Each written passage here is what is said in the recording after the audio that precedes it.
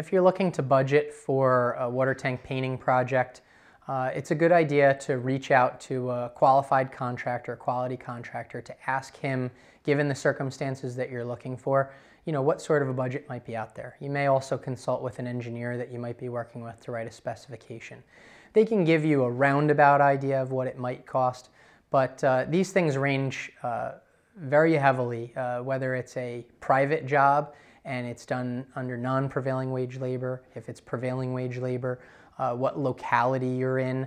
So whether it's New York, whether it's New Jersey, Connecticut, Pennsylvania, all of these areas have different wage rates associated with the job.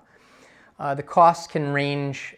We've done sandblasting as low as $5 a square foot, all the way up to $50 or more a square foot.